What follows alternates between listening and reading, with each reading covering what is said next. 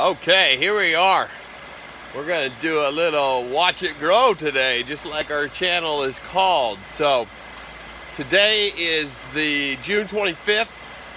It's day 16 of the pumpkin on the 1989.5 Deletus. So I figure we'll see how much it grows in a day's time. We're sitting here at about 9 in the morning. So we're gonna wait 24 hours, so it'll be 9 o'clock tomorrow morning.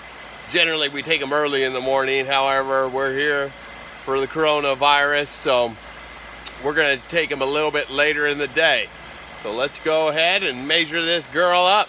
Okay, and so if you've seen our video from yesterday, you saw all the plants doing great. Side vines are growing great. All of these are terminated. Got all of these terminated. There's a couple back here you can't see. They're going to get terminated here in the next day or two. A few back here that you can't see will get terminated in a day or two.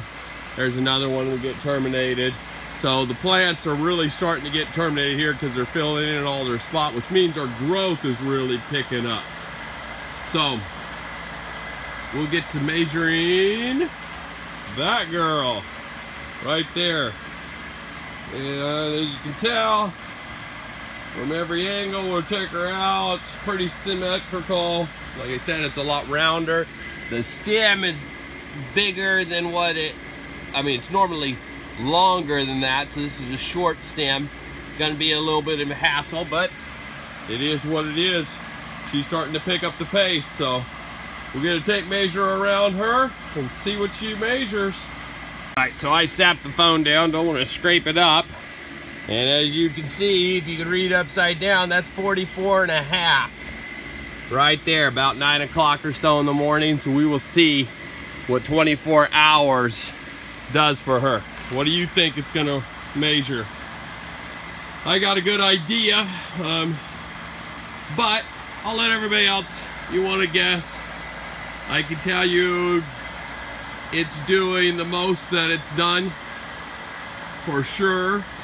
Day 15 to day 16 last year, I think it was 8 inches. So this would be day 16 to day 17. It's not as fast as that one, but it's picking up the pace. Day 16 to day 17, it was doing less inches.